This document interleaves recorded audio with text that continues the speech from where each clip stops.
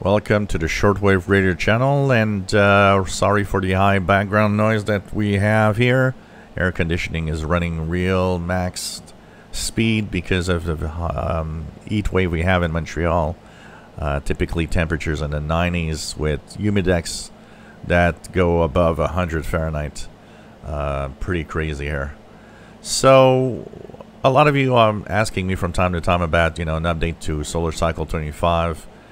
Those that never lived through a solar cycle have no real idea if, the rise is okay. Is it the standard rise? Is it normal? Why is it if we're going up in a new cycle that there are days like we just had 2 days in a row with no sunspots? Is that normal? It seems that it's slow. It seems actually this is normal. A solar cycle, when it's building up, is always building up with quiet moments in between active periods.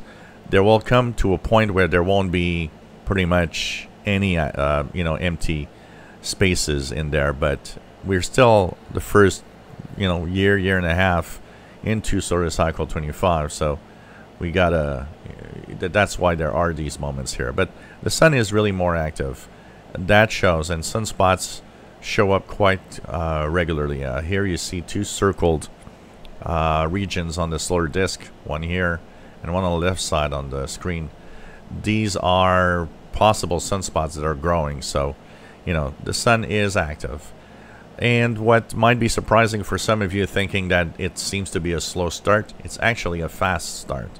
Solar cycle 25 until now is growing faster than the previous sunspot cycle, to a point where it actually might be arriving 1 year earlier than predicted, because it is moving and getting higher at a faster pace than previous cycles.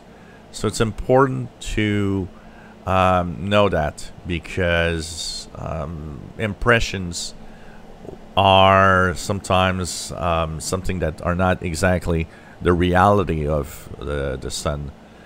Of course, solar flux and everything is low, but you know what? Don't look at those numbers too much. I find sad that too many people are looking at numbers and saying, "Oh well, I woke up this morning, solar flux is at 70, so I decided to do something else in radio." That is, for me, lack of understanding what propagation can be and what it's all about. I've said it so many times.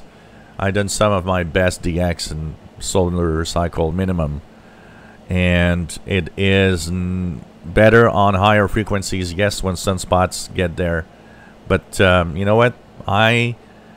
There are so many people that I see that are hung up on the "wow, I can't wait until that cycle is up there," that I am pretty sure that a lot of people are going to be kind of sad and think that, maybe it's a cycle that's not high enough because I don't hear anything, or don't do this or that. When in reality, it's all there. And, especially in the ham radio field and ham radio world, when I see people saying, well, I hope I can't wait for solar cycle 25 to get up there and the band's going to be full of signals. They're not going to be full of signals for a simple reason. The reason they're not full of signals is simply because there's not that many hams active out there compared to the past. And that won't change in 3 years from now. They're going to wonder why the bands aren't better. They're going to blame a solar cycle, which is often the case, when in reality, nope. Solar cycle has very little to do with, your DX capabilities. It does have an effect, absolutely. It's not zero, and a higher solar flux does help.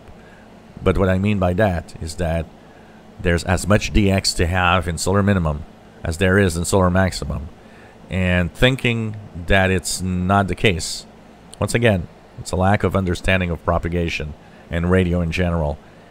And that's not the reason most of the time where some where there's no activity.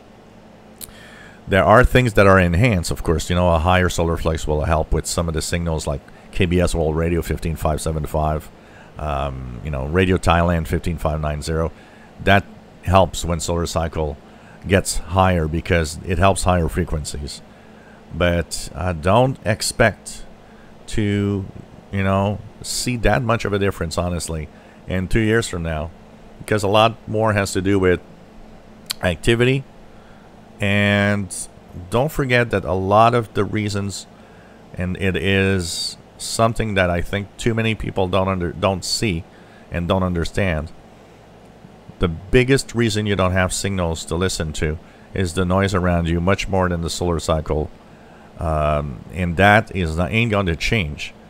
Higher solar cycle is still going to be surrounded with your local noise, so don't forget that. But the solar cycle up to now is actually going and growing faster than previous cycles.